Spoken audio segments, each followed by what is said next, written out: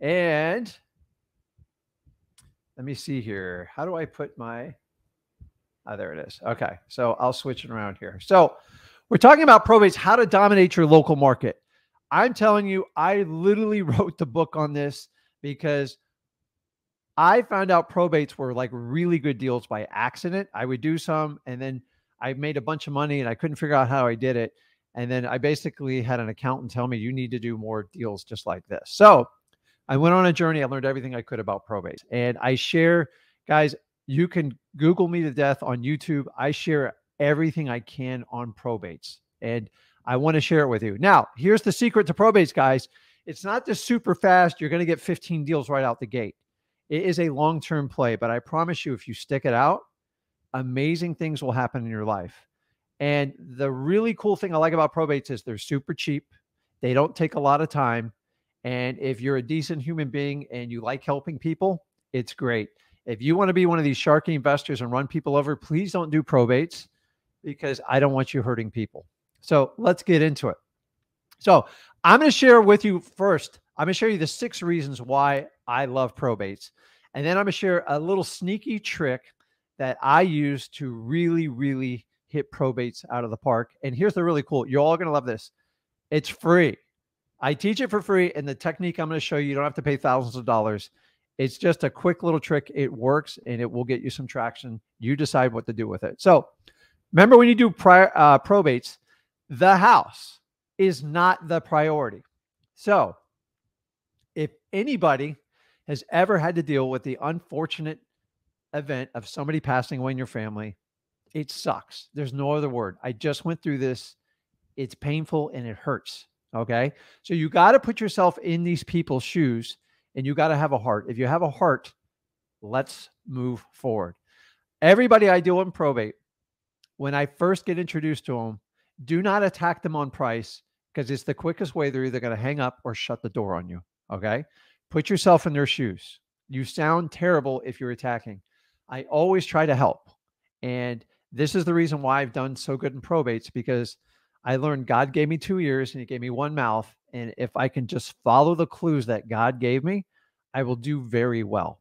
And I've learned to do much less talking in probates and a lot of listening. So the hardest part of probates is that first 30 seconds to 1 minute of meeting the person. It's hard because they're in their most vulnerable position in their life.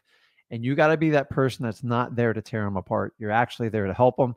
And you have to come from a helping hand. So if everybody agrees to do that, I'm telling you, if you just take that tip alone, you'll do very, very good in probates. Okay. So remember, the house is not the priority. It's the family is. And if you go in with that attitude, it works very well. So many people just try to attack what the price is, and it drives me nuts. Okay. They're looking for 2 things: convenience, and they want dignity. Okay. They don't want to hear like how rough mom's house is. You got to be kidding me. Like, I'm just getting over my mom. All her stuff's in there. I can't even walk into it. I'm dealing with this right now. And I'm here to tell you, I've bought over 100 houses in this situation where they could not even walk inside the house because it hurts. So remember, a house is just a physical place. It's the home that counts. And when you understand it's a home and you treat it like that, you can help them out. You can be empathetic and you can find a path that walks them through it. So they want convenience because they don't want to be haggled with, and they want their dignity. And I'm telling you, I've done thousands of transactions with probates. This never rings stronger than that. Okay. Number 2, most probates have deferred maintenance. This just means the maintenance is behind. Why? Because when somebody is elderly or somebody's sick in a family, the priority is always to take care of the loved one. That's how it should be. So if you go in and attack the real estate on like, oh, this is terrible, you've let it go to crap, why would you keep it like this? You're out. I'm coming in behind you. I'm going to help them. Now, not everybody operates this way in probates, but people that are passionate about their family and stuff, this is how most of them go down for me. The ones that are just sold on price, I'm usually not helping them out. They can go find a realtor and I'm not going to sit there and fight an uphill battle. So they have deferred maintenance, means they need lots of work. Okay. They're usually way outdated. The kitchens are way outdated. Here's a little tip. Do not make fun of how the house looks. It hurts them, and you're hurting them in their most vulnerable time. And this is not the one where you beat them down on the house. You console them. You talk about family pictures, how cool it is, and you give them comfort on that. Okay. This is just a human thing. This isn't like a wholesaling thing. I just need so many people like, how do you do so good in probates? I go, I just sit and listen to people. And if I got to take 2 hours to hear someone and I can help them feel better that day, I don't even care if I buy their house. If I buy their house, it's a bonus. And if you go from that position, you do very well. The houses that need maintenance, any type of fixing up, they are perfect for rehabbers and fix and flippers. Some of my favorite people to absolutely sell to. Okay, I promised I would move through this one quickly so I can help you guys. So, number 3, most probates are vacant. Okay, well, Rick, why is that important? I'm here to tell you in wholesaling, guys, if you have a vacant house, wholesaling is much, much easier. You can easily access the house. You can bring potential buyers to your contract there. You can bring contractors to figure out repair costs. The sky's the limit on a vacant house. That's why probates are really well. Now, you got to get permission to it. So here's another little tip. When the seller tells you, particularly when they're in another state, they go, listen, Rick, we're going to do a deal with you, but I don't have a key. And I made the mistake in my first 2 years of doing this is they said, listen, I'll mail you a key. You'll never get the key because it's just another thing they have to do. Their plate's full. They're dealing with lawyers. They're dealing with all the arrangements for the family. Make it simple. If you could just simply send me an email, I'll have a locksmith go over there. I'll cut a key. I'll put one in a lockbox and I'll send you a copy of it. Never, ever wait for them to ship you the key because you'll never get it. I'm just telling you, I've done these so many times. Make it easy. Now, that's not a permission slip to break into the property, guys. You need to get written permission to give to the locksmith. It costs $75, guys. It's well worth it because guess what? When you have the key, you basically have the inside track to the house. I've done this even before I got the contract if I have a really good connection with the seller. Okay? Makes it easy to show. And then if I get a contract, it's easy to create some sort of multiple bidding wars because I can easily access the house and sell my contract by showing off the asset. Okay, number 4. What do most probates need? Most probates need cash. They have deferred maintenance. The house is run down. They're not going to qualify for your typical mortgages. That most of them, the FHA and the VA, and if they ever got an appraisal, the appraiser would not be happy with the condition of the roof, the air conditioning, and everything else involved in it. Guys, these properties need love, and the easiest way to get them through it is cash. And that's why it makes it completely perfect for the wholesaler. Probates are built for what we do. Most of the probates that I deal with, when I actually connect with the seller, and by the way, you won't connect with every one of them. If they're completely perfect houses and they're ready to go, I've bought those too, but most of them wind up in the hands of a realtor, and they should. God bless them. I hope they get $1 million for the house. But I'm catering to the person that wants to get rid of the house. They do not want you to break them down, and they really want convenience, and you make it super convenient for them because they got a lot on their plate. Okay. Number 5. Okay. Don't get mad with this saying, but I'm here to tell you. Okay. This is just an expression, so don't take it personally, but this is the way I was taught it. Okay. Hey, Rick, I really appreciate it. So I went through this with my mother and it hurt. Anyways, I'm not going to go there. A dead man's deed. All this means is when somebody passes away and there's an existing mortgage on the property, it creates a great opportunity. And honestly, it's a great opportunity for the family. Let me explain this to you. Okay.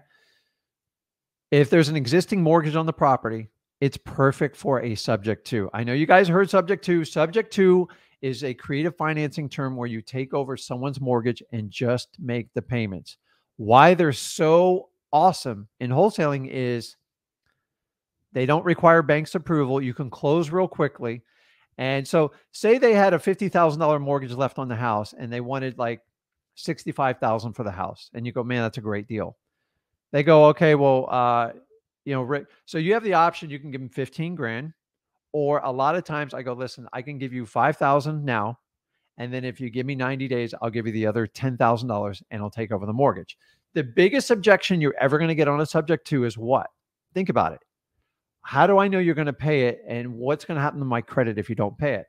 So if you have a person that's passed away and you take over the mortgage, there's no risk to the family. And guess what? They get paid faster. It's a smoother transaction. And honestly, if you're going to fix the house up, it doesn't mean you're going to fix it up. Maybe your new buyer that takes over your contract fixes it up. Is they're not going to not pay on the mortgage. 9 times out of 10, the mortgage gets cashed out within a year. But guys, I want you to think about this. You eliminate a lot of your risk by doing this. There's no risk to the estate because let's say the worst case scenario happens and you don't pay on the mortgage. What happens to the house? The bank forecloses on it and they get it back. They do not have the right to chase down the estate. They didn't sign for the mortgage. There's no risk to their credit. So they go, well, Rick, what if you don't make the payment? I go, then I'm going to lose a lot of money and I'm going to lose a lot of sleep and there's no effect to you. So I eliminate that risk by doing it. And honestly, you can easily sell these properties for terms if you want to fix them up, or maybe you can do someone that wants to do the fixing for you. They've had hard times. So maybe the property's worth $100,000 normally in average condition on the market. Say you took it over $50,000, you gave the seller 15 in like a whatever, 5, 15, whatever it is. And say you sold it for like $120,000 on terms. Here's what I'm going to ask them for. I'm going to ask them for a big chunk of money up front. And I do these all day long. They're far and few between, but I'm telling you, in probates, the ability to take over a subject to mortgage is very easy. Now, here's the trick to it. Like, well, Rick, I thought we were talking about wholesaling. We are. But every now and then, always ask them, is there an existing mortgage on the property and is it up to date? And sometimes you get cash, sometimes you get terms. But sometimes in a probate, you can actually get both. You can get a great price and you can get terms. Simply ask. A lot of times I ask, if they won't take my good cash price, are you open to a creative solution? Or work it in. Hey, if I took over that $50,000 mortgage, can I just cash you out the difference? Why is that important? You don't have to go get a hard money loan. You got built-in soft money, and honestly, you can sell the property for even more. So, guys, and if Tim asks here, what if the taxes are delinquent? It's no big deal. I mean, taxes on the lower end houses are usually under $4,000 a year. So if you're even behind 1 year, you just run the numbers and you're going to work with the title company anyways. But you have the ability to go in your public records and look up the tax record. So it's an instant answer. And 9 times out of 10, the family will tell you if they paid for the taxes or not. So you want to calculate in repairs, taxes, and everything when you do it. But I'm here to tell you guys, the best subject to deals I've ever done all involved probate, because I took over a dead man's deed. It's just a saying. Don't take it personally. You guys know I've been through this personally. And number 2, what's the objection? There's no objection. They don't care. Some people just on principle don't think it's right, and you have to respect it. I will tell you this. Whenever you do a subject to, you cannot force it. They have to volunteer for it. And how do you get them to volunteer? Are you open to a creative solution to this? And that's all I used to say to them. I had no idea what I was doing, but I figured out as I went. So now the last one is the 6 reasons I love probate. They're the absolute highest spreads. I get 3 to 4 times the average assignment I get on them. We just did a probate. We did $86,000. It was a regular wholesale deal. And then things just aligned up perfectly. We got the right price on it. They didn't want it anymore. And yeah, that was it. The key was it was a probate. So when I get probates, I get really excited. No, not every probate works out, but I'm telling you guys, I love probates. Probates do not require a lot of energy. You're not going through thousands and thousands of leads. If you're working 50, 80 hours a week, you can do probates in your sleep. They're easy. So let me share with you a little technique I use so you can become an authority for probates in your local market. And I promise you this, it won't cost you a dime. I've used this. I've taken the video down because I had some issues with competitors and stuff, and I had to remove it. So I was going to share that video with you, but I was advised I can't. So let me show you how to do it. Okay. I'm going to get through this real quick. You guys understand when you do a video, it sticks so much more than any type of text post you can do on the internet. Okay.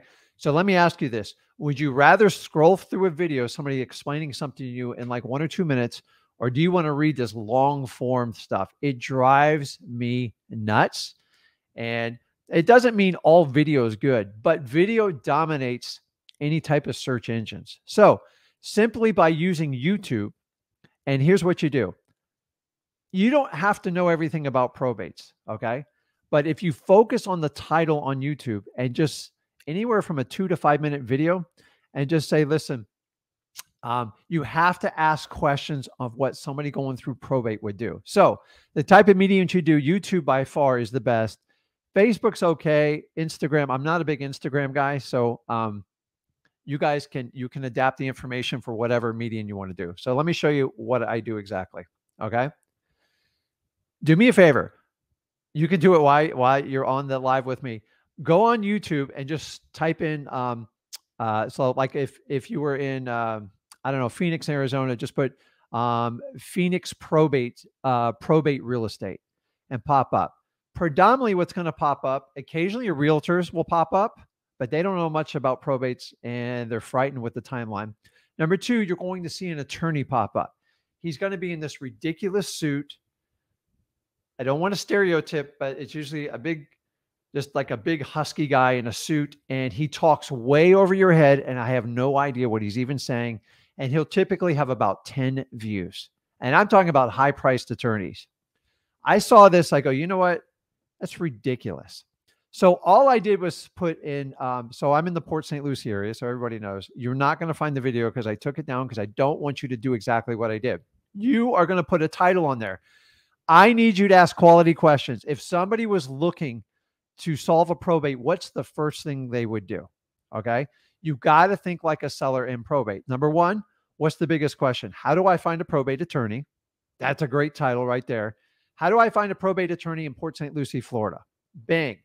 5 minutes, you just being an authentic person and just help them. And at the end, if you're interested in selling your house, we love to buy probates.